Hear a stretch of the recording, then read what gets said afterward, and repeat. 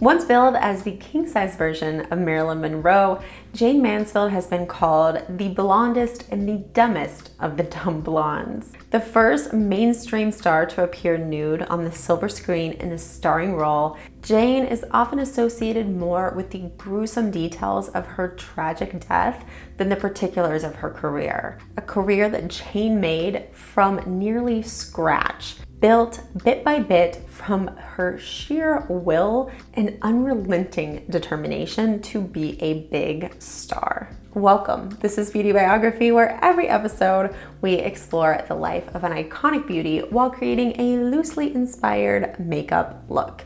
I like to think of it like Peter Graves' Beauty Biography meets Bailey Sarian kind of mashed up. Today's episode is all about blonde bombshell Jayne Mansfield, an underrated PR genius who met a tragic fate that cemented her status in history. Let's dive in. Jayne Mansfield was born Vera Jane Palmer on April 19th, 1933. That means that Jayne is an Aries. You knew I was going to tell you, right? You knew I was going to tell you her zodiac. So Aries are often associated with being passionate, bold, very determined, very motivated. And all of these are attributes that are definitely going to describe Jayne. She was born in Bryn Mawr, Pennsylvania, which is a very beautiful, affluent suburb of Philadelphia, and she was the only child. So her father was Herbert William Palmer. He was a lawyer, and her mother was Vera Jeffrey. While she was born in Pennsylvania, her family is going to live in New Jersey when she's a young child, and she has a pretty happy childhood. She has two really great parents, but tragically, her father passes away when she's only 3 years old to a heart attack. It's very unexpected, and unsurprisingly, this has a very big effect on Jayne. A lot of her friends and biographers would say that really her losing her father at such a young age led her to really crave male attention and affection and especially approval. That's just because she really had this kind of void left there. She actually describes that she had vivid memories of her dad, even though she was so young.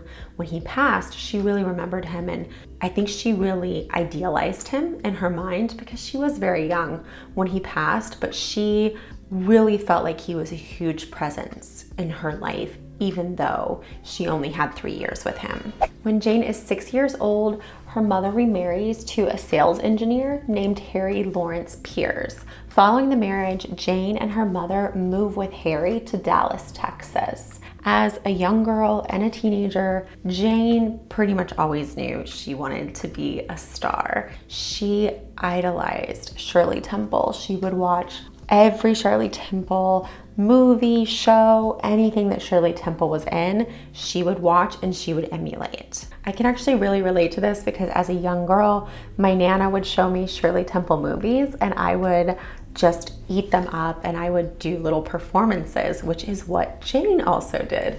So she would put on shows for her stuffed animals, her family members. She would sing, she would dance, she would play violin. She would sometimes even perform just for people, you know, passing by.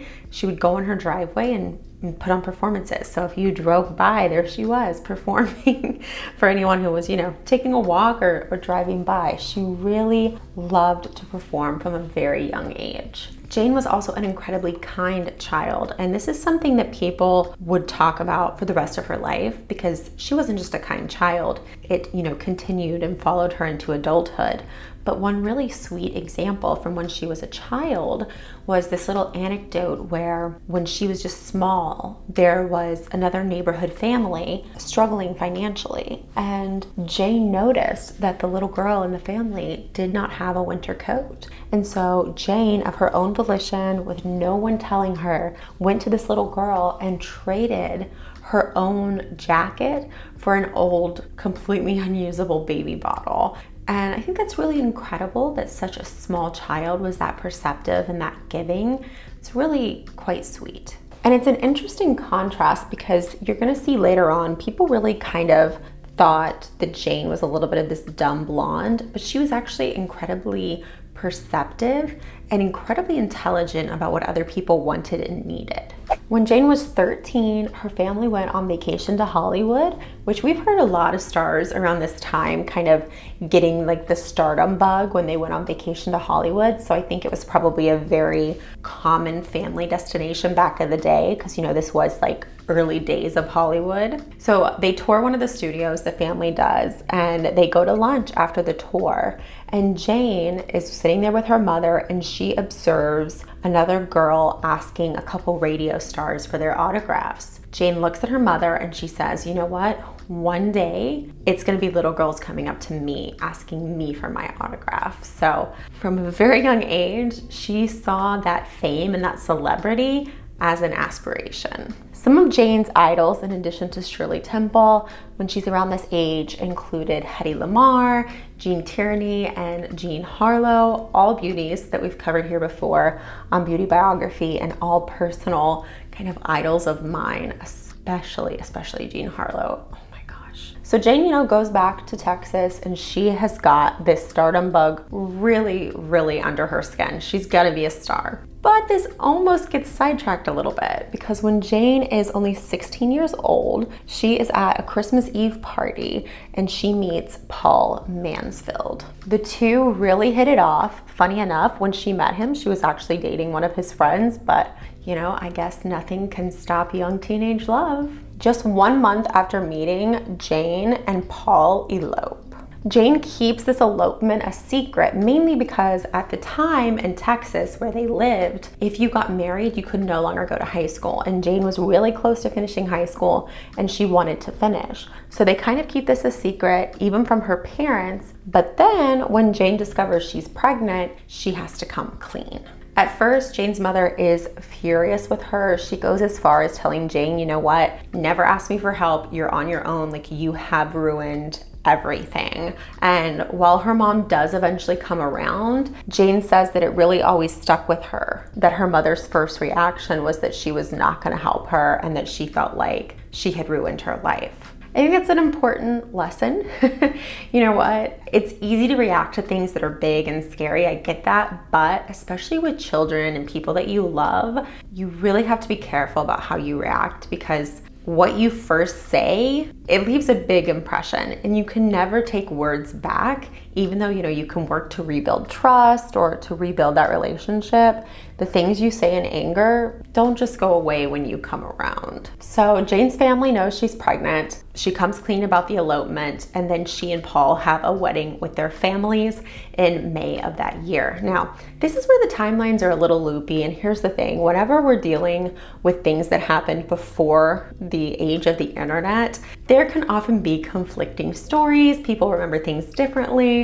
And so some sources say that, oh, the first marriage between Paul and Jayne, like their first and only wedding, was that one in May. However, Jayne's own estate maintains that Paul and Jayne were married in January, and then that this second wedding happened in May with all of their family. So that's the version we're gonna go with. Again, there can be a lot of conflicting stories, so I kind of just tend to go with whichever sources I find to be the most reliable.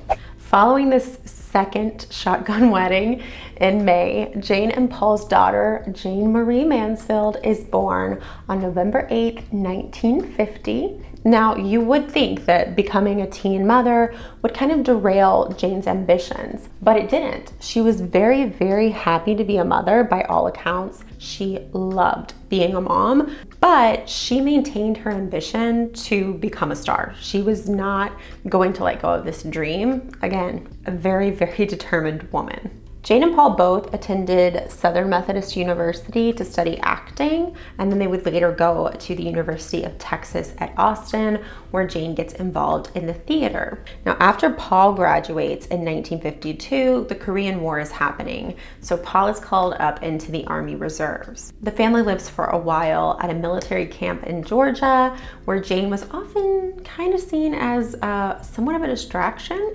She was very voluptuous, as we all probably know. She was a very voluptuous young woman, very beautiful, and she would often sunbathe by the pool. And yeah, it distracted a lot of the troops. Actually, Paul says that at one point, one of the officers told him, hey, why don't you have her come sunbathe at the officer's pool instead? So, you know, it was a distraction, but it was not an unwelcome distraction. While on base, Jayne gets involved in some theater groups that they have there at Camp Gordon in Georgia. She appears in a production of Anything Goes, but I don't think anyone's gonna be surprised to hear that's not really the kind of career Jayne is aspiring to. She has not forgotten that she is going to Hollywood. She doesn't just want to be, practicing her craft of acting. She wants to be a movie star. So when it's time for Paul to actually go to Korea, he tells her, when I get back from Korea, we as a family will move to Hollywood. I promise. And Jayne is like, all right, good, because that's where I want to be. Jayne really had like this incredible amount of confidence. So she knew she was going to make it. She knew she was gorgeous. She knew she had talent. They would say that she would look in the mirror and she knew that she had the face and the body of a star, and she was not going to take no for an answer. I think that's pretty refreshing to hear, because so many of the beauties we've covered are just these gorgeous, talented women that really second guess themselves a lot. And Jayne, that was not her. She had the confidence. Paul goes to Korea, and when he gets back in 1954, the family, as promised, does move to California. Once in Hollywood, Jayne decides that rather than wait for her big break, she's gonna make it happen herself. So she arranges to have a photo of herself in a bikini printed on the front page of a large newspaper in Los Angeles. 2 weeks after this, it works. Jayne is declared Miss Fire Prevention Week, which, you know what? It's a start, okay? She is here to make her own luck, and she's not gonna stop. Jayne's first screen test is in April of 1954 for Paramount Pictures. And this is incredible to me because Jayne actually selects to do a monologue from Joan of Arc. Now, I'm not sure if I've ever mentioned this, but the entire kind of inspiration for Beauty Biography came from this school project that I did when I was in school, where we got to pick historical figures, dress up like them, and do a presentation on their life, like present their biography. Well, my favorite one that I did, and my most memorable one, was Joan of Arc. So I thought that was a very incredible coincidence. Now, that said, after Jayne performs, her very dramatic Joan of Arc monologue, the Hollywood executive that she had performed for, he says to her, you know what? You are, quote, wasting your obvious talents, meaning her good looks and her ample bosom. So as Jayne puts it, the studio lightens her hair and tightens her dresses. It's just the classic Hollywood makeover. Every starlet got one, and let's be honest, I kind of wouldn't mind having one. I just love a good makeover montage, so I don't actually get that mad at them, except for, the ones that were like really over the top. But Jayne's, I don't think was. I think it was mostly just lightening her hair. We'll never know. She has her makeover, and Jayne starts putting that new image to work. She opens herself up to basically like any publicity that's available. She becomes Miss Peanut Butter and Jelly, Miss Uranium, the Bluebonnet Belle of Texas. Like, if there is a gimmick, she will put her face and name on just about any opportunity. The blonde bombshell at this point had become a big trope in Hollywood. I mean, it was a big thing. You had the success of Marilyn Monroe, and whereas Marilyn Monroe and the other blonde beauties of the time kind of shied away from the spotlight sometimes, Jayne leaned into the spotlight. She was drawn to it with almost an insatiable appetite. She was just certain that that was going to be her road to fame.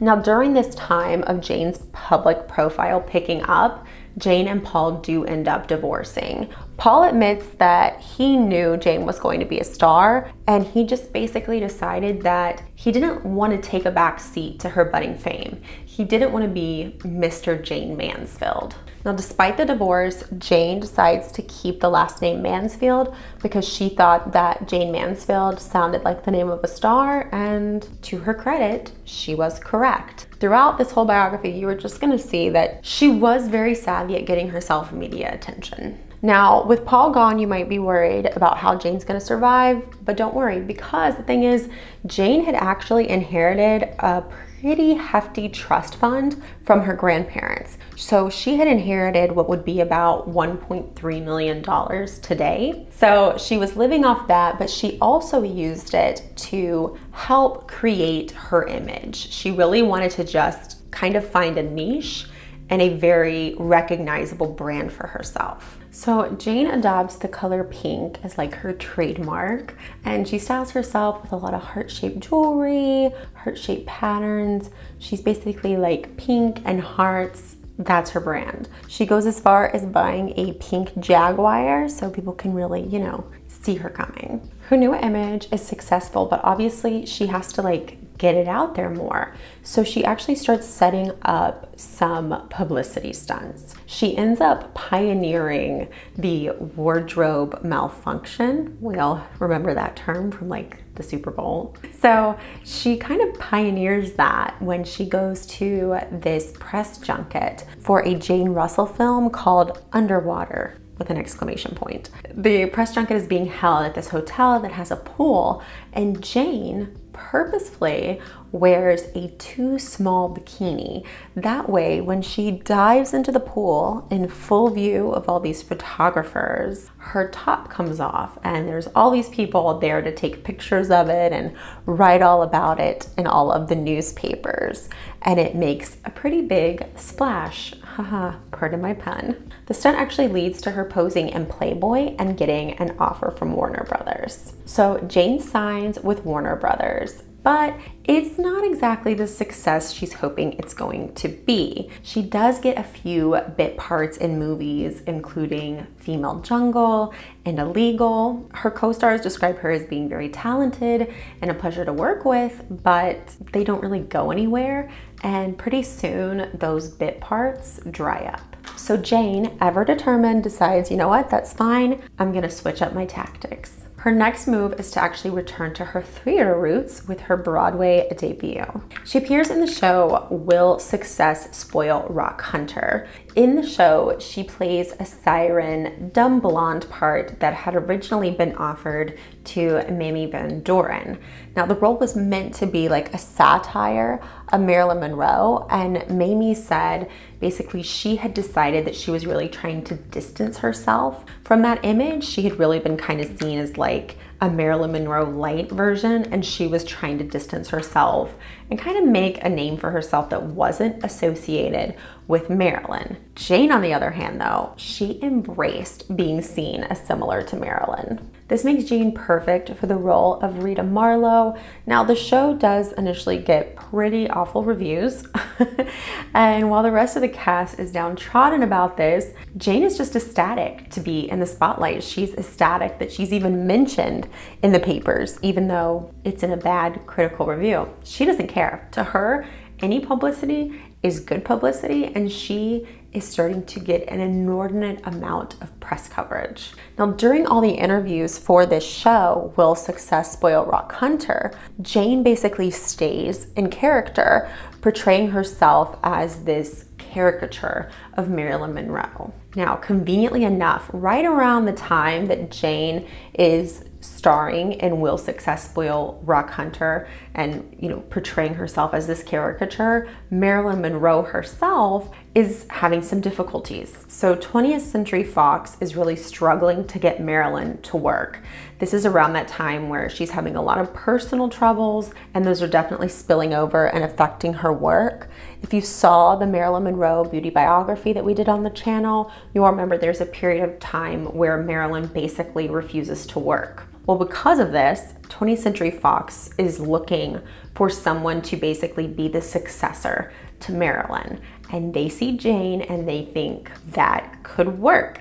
So they sign Jayne to a 6-year contract. Now, usually these contracts are 7 years. So I don't know what went different here, but you heard me right. It was a 6-year contract.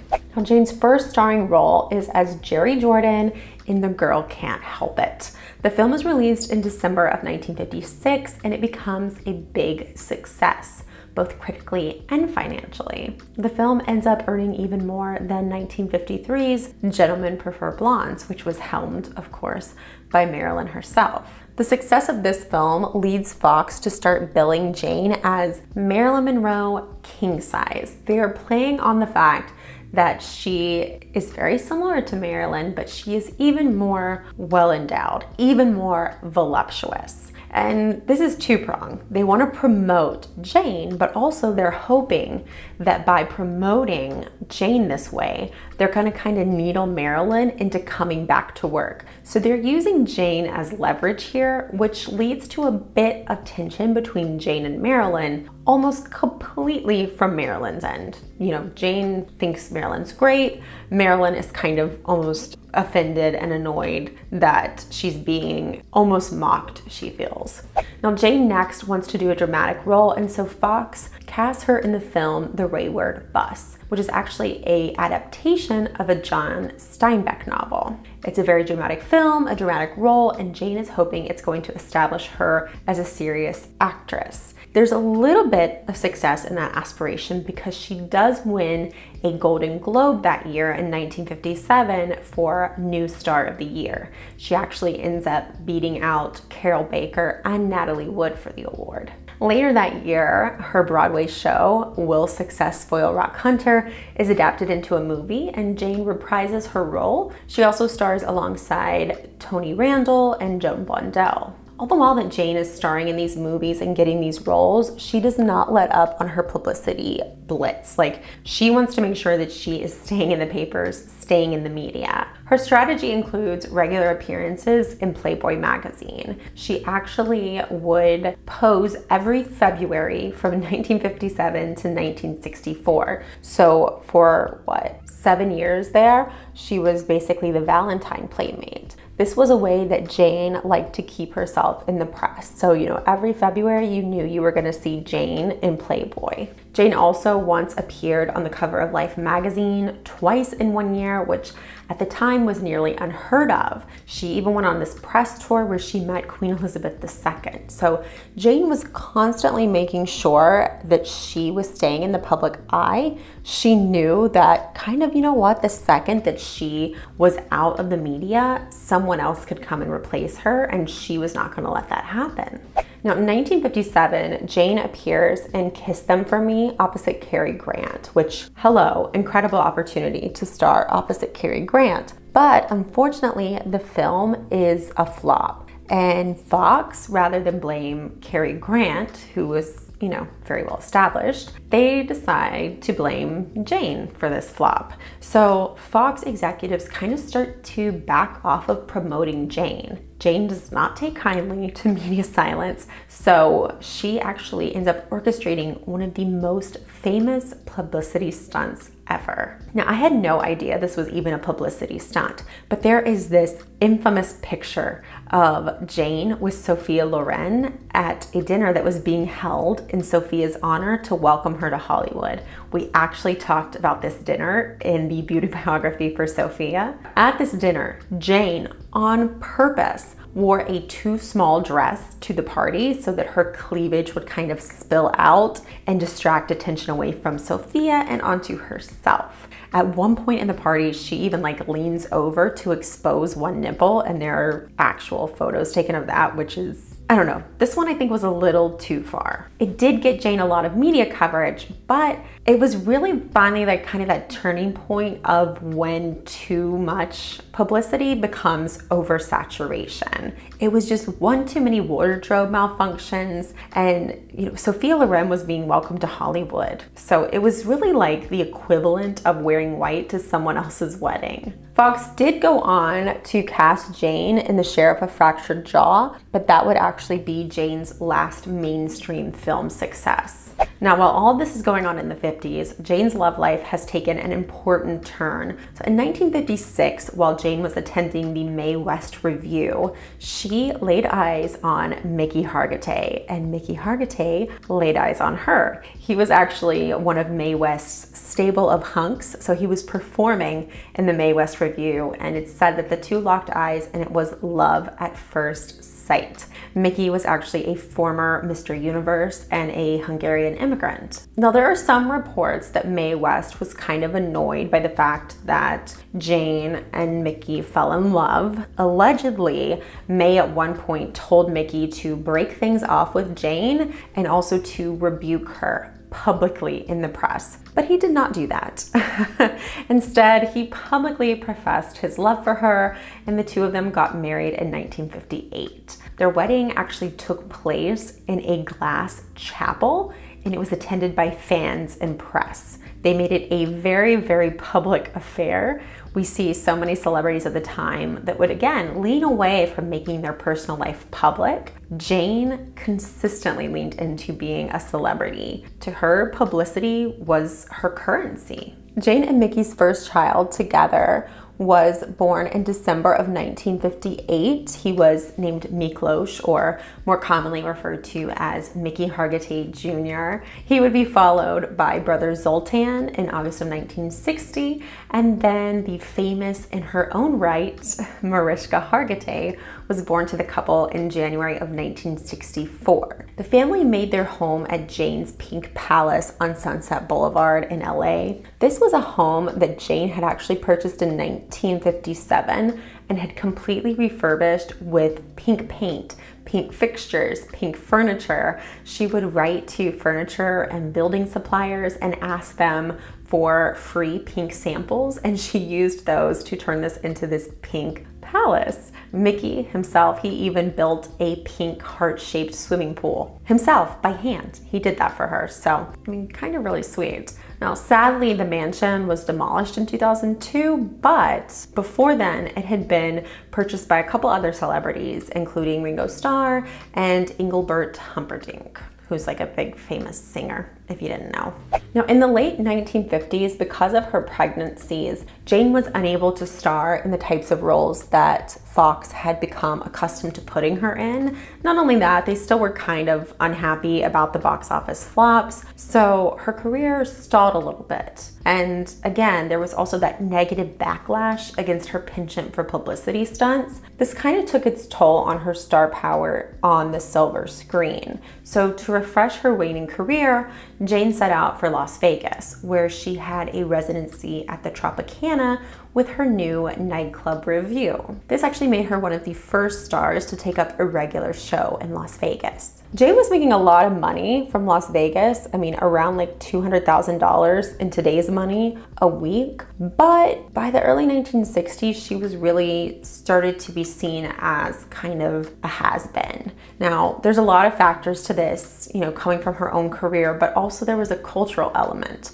So the 1960s saw this shift away from the voluptuous figure as the gold standard, and a more waifish appearance started to be seen as more appealing. On top of that, the culture was also starting to kind of shift away from glamour and diamonds as a girl's best friend into more of like a relaxed bohemian style. Those new trends obviously did not align very well with Jayne's already very well established image. Additionally, the death of Marilyn Monroe in 1962 further contributed to the decline of the blonde bombshell in Hollywood. This was bad news for Jayne. She had worked very hard to establish herself as a blonde bombshell, and now that was going out of style in the zeitgeist. You know, it's something that kind of was a double-edged sword because she had done such a good job creating her brand image, but then once it was out of style, she was kind of left a little bit high and dry. Jayne turned to making guest appearances on television. Now, every time she would appear on a TV show or a late night show, the ratings would spike, in large part because Jayne never shied away from like making fun of herself. People saw her as this caricature of Marilyn Monroe, and she would lean into it. She did not mind being the butt of the joke. She didn't mind being the punchline. Now, seeing that her ratings on shows were so high when she would make guest appearances, a studio actually offered her the role of Ginger in Gilligan's Island, which would have been perfect for Jayne Mansfield.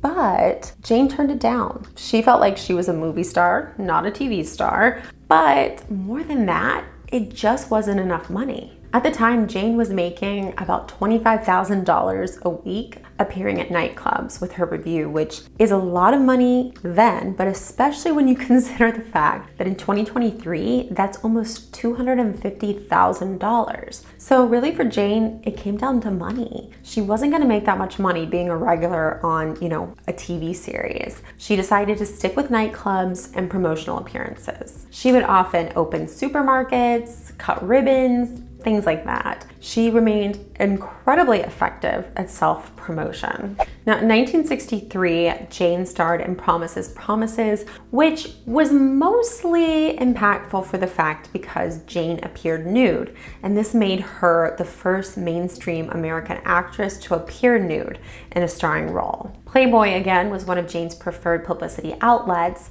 and they ended up publishing nude photos of Jayne from the set of that movie in June of 1963, and those are the photos that actually led to Hugh Hefner being charged with obscenity in Chicago. The film Promises, Promises ended up being banned in Cleveland, Ohio, and some other markets because of the nudity, but it did enjoy some middling success elsewhere. Really, the main interest that people had in it was because Jayne was nude. Now, her appearance in Promises, Promises led to Jayne being selected to replace Marilyn Monroe in the film Kiss Me Stupid, opposite Dean Martin. However, Jayne was pregnant with her child, Mariska, at the time, so she chose to turn down the role, and it eventually went to Kim Novak. While Jayne was still pregnant with Mariska, she and Mickey actually divorced. Mickey had really expected that Jayne would grow out of being so strong-willed and independent and, just kind of doing whatever for publicity and,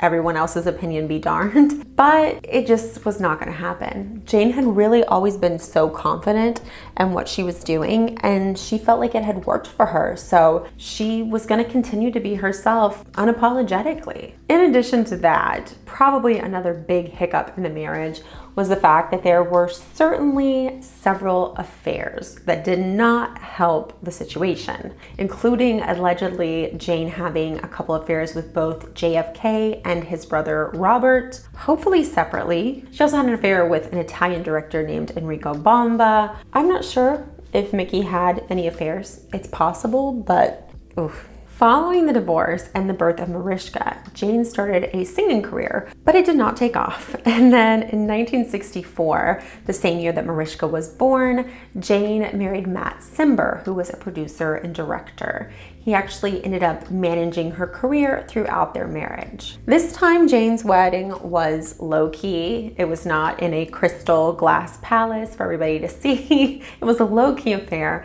and the couple had a son, Anthony, Jayne's youngest child, and her fifth the following year. Following the birth of Anthony, Jayne struggled to lose the weight that she had gained while pregnant. Now, in the past, she'd been able to lose weight pretty quickly, and I think it's just probably because of her age. The older you get, your metabolism slows down a little bit, so Jayne would hide her weight gain behind the more loose-fitting styles of the 60s. But what bothered her most was that she continued to have career setbacks. She could not land movie roles that were of any substance, and so to help herself cope, she ended up turning to alcohol, and she developed a dependency. Her husband at the time, Matt Cimber, he tried to help her step away from the alcohol, but ultimately he was not successful.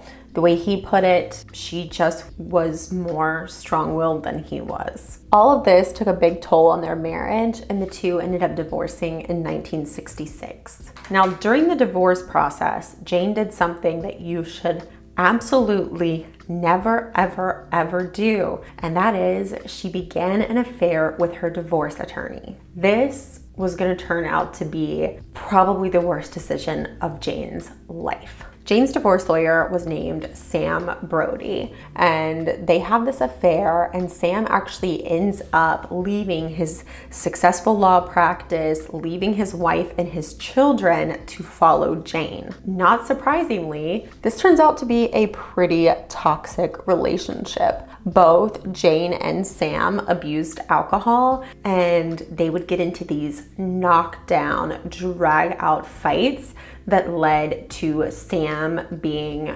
physically abusive. Now, Jayne was on these nightclub tours, and she actually had the entire UK leg of her nightclub tour canceled because the promoters said that things were just so bad that they could not count on her to follow through and perform.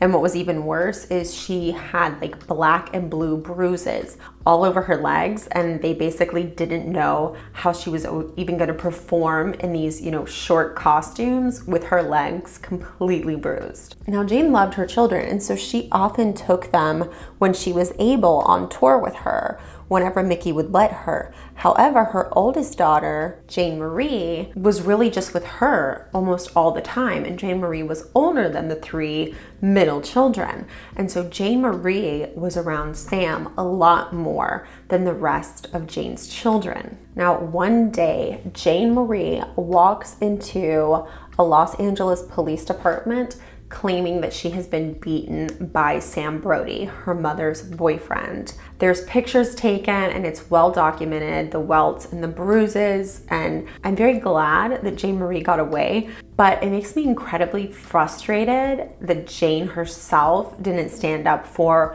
or help Jayne Marie. She should have stood up for her daughter. I'm sure that a big part of that was honestly the fact that she was abusing alcohol and being abused herself, but still such a mistake on Jayne's part. And it really weighed on her. Jayne was only 17 years old when she had Jayne Marie. So now that Jayne Marie is no longer with her, her career is in the gutter. She's struggling with alcohol abuse. She's struggling with physical abuse at the hands of Sam Brody. Her life is in a complete tailspin. She has no consistency and no one there to ground her. It's a bad place to be, and things are about to take a final turn for the worse. Now, 1967, Jayne stars in her last living role. It's a small cameo in the film A Guide for the Married Man. It is a very exploitative role, and at this point, Jayne had pretty much resigned herself to the idea that that was all that was left for her. So she stars in these like small cameos that really just play upon that image that Jayne had created, but reducing it down to a caricature, a stereotype with no real substance. With no other real movie offers, Jayne decides to hit the road with her nightclub show to pay her bills. Now, up until this point, she had been, playing places like Las Vegas, New York, going to Europe, but she begins to play smaller and smaller cities and venues. So on June 28th of 1967, Jayne had 2 appearances at a supper club in Biloxi, Mississippi, which, again, it's no Broadway. Jayne was still with Sam Brody at this point, which, again, huge mistake. So she does these 2 shows at the supper club, and she's supposed to go appear in New Orleans on like a local show the next day. So rather than stay the night in Biloxi, they need to get to New Orleans. So her, Sam Brody, and her 3 children with Mickey Jr., Zoltan, and Mariska, who are with her, all get in the car with her driver, and they go to New Orleans. They're on the way to New Orleans, and around about 2:25 a.m., their driver, Ronnie Harrison, who's only 20 years old at the time, he's driving the Buick that they're riding in on US Highway 90. He's falling behind a tractor trailer, but for whatever reason, he fails to see that the tractor trailer in front of them is slowing down pretty rapidly because of an approaching insecticide truck. Ronnie, traveling at this high rate of speed on the highway, doesn't see the slowdown, and he crashes into and rear ends this tractor trailer at a very high speed. Now, when the police arrived to the scene of the crash, they discovered 3 things. Number 1, the Buick that they had all been riding in was so badly damaged that the cops at first thought it was a convertible. The top was completely sheared off, so they thought this was like an accident with a convertible. Number 2, they found that all 3 adults who had been sitting in the front seat, Ronnie, Sam, and Jayne, had been killed immediately upon impact. There was no surviving what happened. But number 3, they find that Jayne's 3 children had all been asleep in the back seat at the time of the crash. All 3 of the children were still alive with only minor injuries. So at the scene of the crash on June 29th, 1967, Jayne Mansfield is declared dead at the age of only 34 years. Jayne's death was sensationalized almost immediately when reports start to circulate pretty quickly that Jayne had been decapitated in the accident. This is not true, though it did become somewhat of an urban legend. This rumor or urban legend had started because of the police photos of the crash, which for some awful reason were made public to the press and to the public. And in those photos, you could see that the top of the car had been completely taken off. And there was something in the windshield tangled that resembled a blonde-haired head. But it was not Jayne's head. It's never been definitively determined what it was, but the most likely explanation is that it was a wig that Jayne was wearing or had in the car, or perhaps even indeed some of her hair that had been pulled from her head. Regardless of what it was, it does just go to show how, yet again, we have a true tragedy that's taken and aggrandized unnecessarily. What happened on its own was so tragic, it didn't need extra gruesome details to be added. Now, even worse than the urban legend, though, is the fact that the Buick that Jayne was riding in was actually bought by a collector, and at one point it was made into a roadside attraction in Florida, which is sickening in my opinion. I don't understand the appeal of going to see a car that someone died in. It's just kind of sick. Now, one little silver lining, aside from the fact, obviously, that Jayne's children survived, is the fact that after the accident, the National Highway Traffic Safety Administration, that's a mouthful, they called for the requirement of an underside guard on all tractor trailers. Now, that would basically prevent what happened to Jayne's car from happening to someone else, where, you know, the top of the car went under the tractor trailer and got sheared off. That would prevent that from being able to happen in the future. So nowadays, that is required on all tractor trailers. I think we've all seen that bar if you live in the US, and I think it's great that it's required. But what I don't love is that that bar is now sometimes called a Mansfield bar. I just feel like it's somewhat gruesome to call it that, and honestly, I'm never going to look at that bar the same ever again. On July 3rd, 1967, Jayne's funeral was held in Penn Argyl, Pennsylvania, near where she was born. Jayne was laid to rest beside her beloved father, Herbert Palmer, at the wishes of Mickey Hargitay. A judge had actually declared Mickey and Jayne's divorce as void, which made Mickey the official widower of Jayne Mansfield and the executor of her estate. Now, there were not many big Hollywood names at Jayne's funeral. Hollywood at this point had kind of turned their backs on Jayne, and to be honest, they had never really treated her as one of them to begin with. They had kind of always looked at her as this caricature, this kind of joke, this, you know, knockoff of Marilyn Monroe. But there were nearly 1,000 fans in attendance at Jayne's funeral. By all accounts of the family, the fans that showed up were incredibly respectful of Jayne and the whole funeral and the family themselves, which really brings it full circle for me, because if you recall, at 13 years old, Jayne had told her mother that one day she would be the person that people wanted an autograph from. She accomplished that. That was her aspiration, that she be a star in the eyes of the people. And it really begs the question, what makes a star a star? Is it the press? Is it the studios? Is it how well your movie does at the box office? Is it how much money they pay you? Is it how long your contract is? Or is it the fans? People like you and me. Because here we are on Beauty Biography, almost 60 years after Jayne's passing, talking about the beauty, the humanity, and the impact of Jayne Mansfield. Like we talked about, Jayne was a woman who never minded the joke being on her. So it was really easy for some people in Hollywood, maybe most of the people in Hollywood, to think that all Jayne was a joke. But those people were wrong. Jayne was a force. She was a tireless worker. She was determined. She was a calculated PR maven who could make the press jump at any stunt she pulled. She was a woman with a kind heart, and she was a mother of 5. But before she was all of those things, she was Vera Jane Palmer, a little girl with a big dream of being a big star, and she made it happen.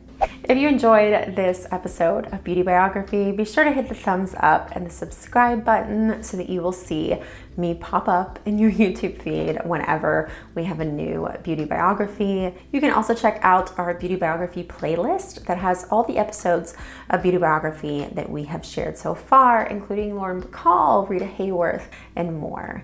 As always, let me know in the comments below which beauty you'd like to see in the next episode. And until then, you take care of yourself. Bye.